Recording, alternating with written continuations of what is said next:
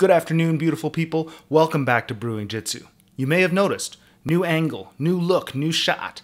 I hope you like it. I wanted to bring you here in the office to talk about audio, specifically microphones. So come along. I promise there's good coffee content to be found in this episode, but I am going to be showing you a little bit more about the details of how I am recording audio for this channel. Roll that intro.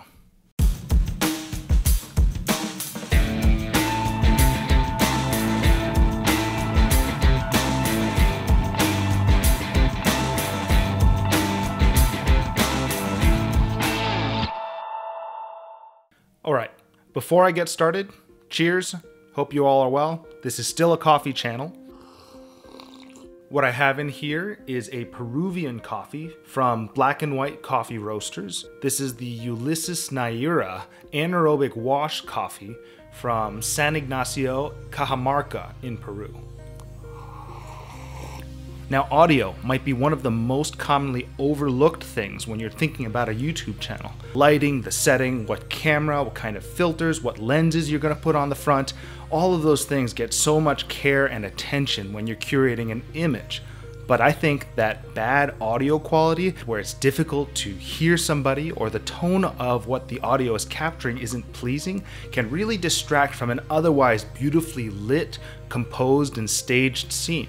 Let me walk you through a little bit of what the setup here is like. This is a very small apartment style office with hard drywall and a relatively high ceiling. So it's completely untreated besides carpet on the floor. So this is a really suboptimal location to be recording. We're trying to avoid that time and expense of putting up a bunch of sound treatment in a space that we don't own.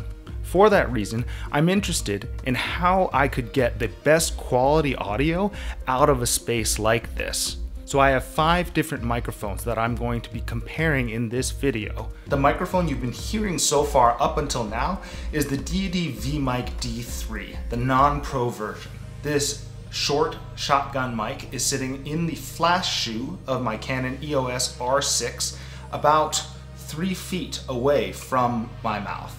It is suboptimal placement for a shotgun microphone. You'll find that most of the YouTubers who are really good at sound are miking themselves overhead from a boom that's just slightly out of frame.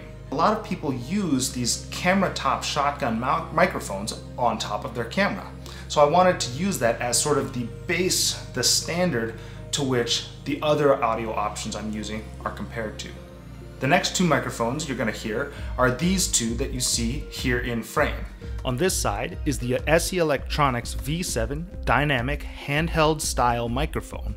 It's got a pop filter attached to it inside a shock mount, which is attached to a traditional microphone stand out of frame here. On this side is the Audio-Technica AT2020 medium diaphragm condenser microphone. So this microphone has a pop filter that's attached by elastic bands to the microphone itself, and then it's mounted directly without a shock mount onto one of those flexible boom arms that allows me to move it around. This microphone is my standard microphone for Zoom and other teleconferencing things. The reason I wanted to compare these 2 microphones to each other is that I've recently started to get into podcast production. I picked up these 2 microphones for podcasting specifically, and they're almost complete opposites from each other. The V7 is a dynamic microphone that does not require phantom power. The AT2020 is a condenser microphone that does require 48 volts of phantom power from the audio interface. The V7 is an end address style microphone. The AT2020 is a side address style microphone. In theory, the V7 dynamic microphone should be much better at rejecting some of the bounce and other sounds that you might be hearing from the room, whereas the AT2020, being a condenser microphone, is thought to be more natural sounding of a microphone, although it will pick up more things such as key clicks,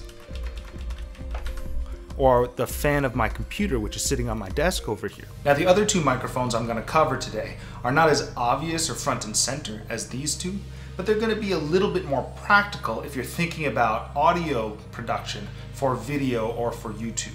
The first microphone in that pair you can see right here on my chest.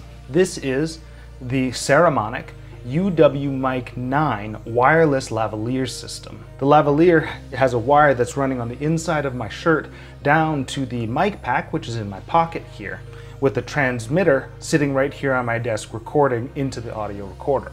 I'll refer you to Gerald Undun's video, link in the description, which is where I first heard about this microphone. The fifth and final microphone that I'm comparing here is the AT2021 pencil condenser microphone. Now this microphone is classically an instrument microphone. In this case, I have the AT21 sitting down on my desk, and it is about 2 feet away from my mouth. So we can see how does this sound compared to the camera top shotgun microphone or a wireless lavalier system. I think that those 3 microphones are probably the most common styles of microphone that may be used for video production, and I'm really interested to see which one sounds better. Now the final piece to the puzzle is the Zoom H5 audio recorder. I love this thing. I can connect it to my computer over USB and use it as a direct audio interface. It's got great clean sounding preamps and can provide phantom power to at least 2 inputs, which is how I'm providing the phantom power to the AT20 and the AT2021. I can run my electronic piano into or any sort of standard 3.5mm out. In addition to the H5 recorder itself, I did also pick up the EXH6 capsule. And that's how right now I'm recording 4 separate channels of audio. That's the SE Electronics V7, the AT2020, the UwMic9, and the AT2021 pencil condenser, all at the same time. Add to that the 5th channel, the Deity VMic D3, sitting on top of the camera. Final technical note.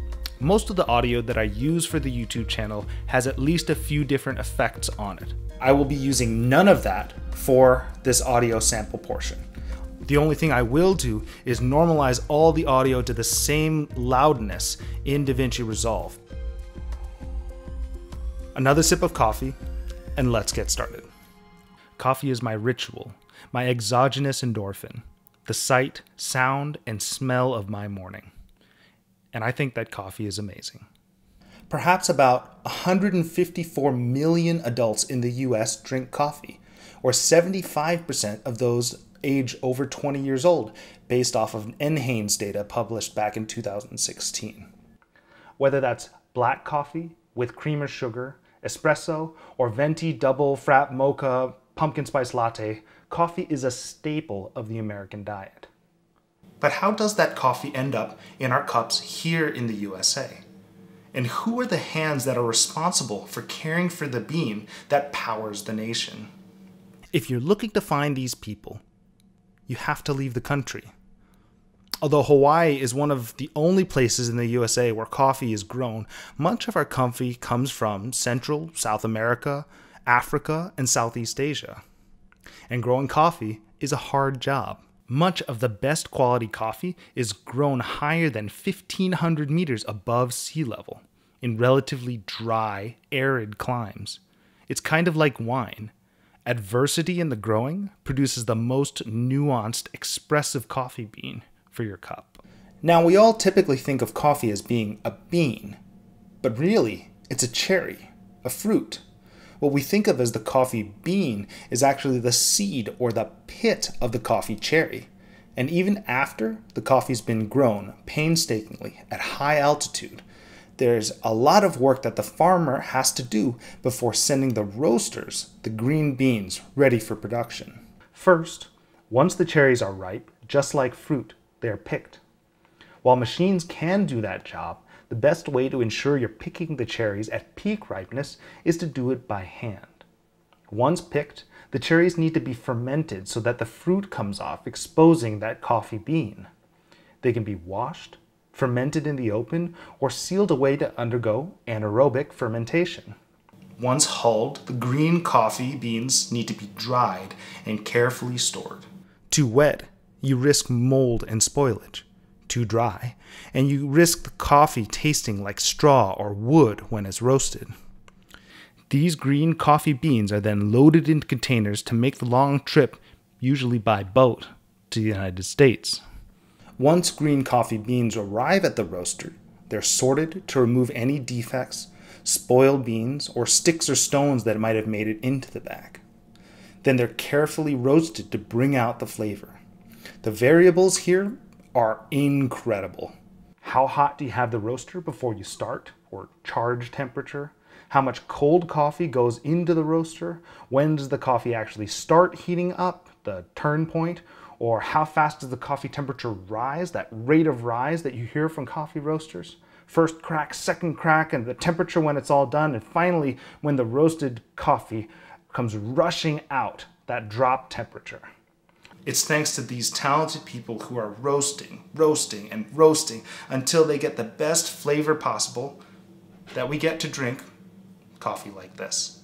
It's really humbling to think that farmer, processor, exporter, shipper, importer, roaster, the coffee has made it all the way from far-flung corners of the world to your cup in the morning. And that's why I love coffee so much. It is an intimately human experience, a story of transformation from an unassuming little bush to this amazing drink that is enjoyed by so many different people in the world. To all of you who are responsible for bringing coffee to each one of us, thank you. All right, thanks for listening. Let me know, what did you think? Could you tell a difference between the 5 microphones? Which one would you rather listen to on YouTube? Which one would you rather listen to for a podcast? In future videos, I'll be taking a deeper dive, going into the camera, the lenses, the microphones, and all of the other equipment that I've started to use to produce video content. Anyhow, thanks for watching. Hit that like button, subscribe if you aren't already, and we'll see you soon. Take care.